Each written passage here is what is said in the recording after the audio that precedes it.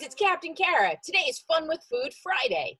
If you have some marshmallows and either toothpicks or bamboo skewers, you can make your very own constellations at home.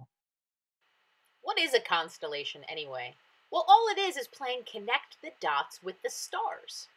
And a long time ago, lots of people made up pictures and then stories about the pictures that they made.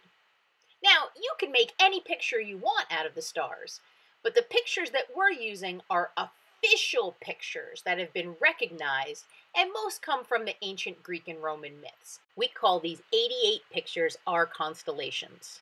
The only materials you need are toothpicks and mini marshmallows. And a picture of what you're trying to make always helps.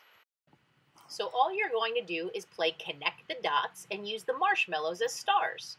The toothpicks are going to be the spaces between the stars. Be careful with the pointy edges.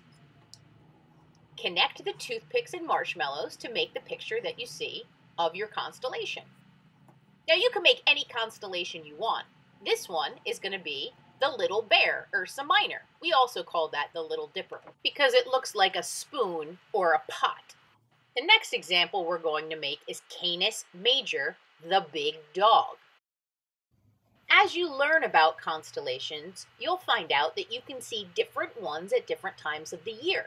Canis Major is just about to disappear because it's a winter constellation, and we'll see more of the spring constellations in the sky.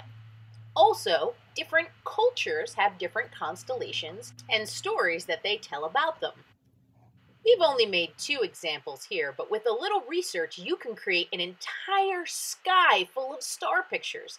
In fact, you can create your own just by playing the very ancient game of Connect the Dots.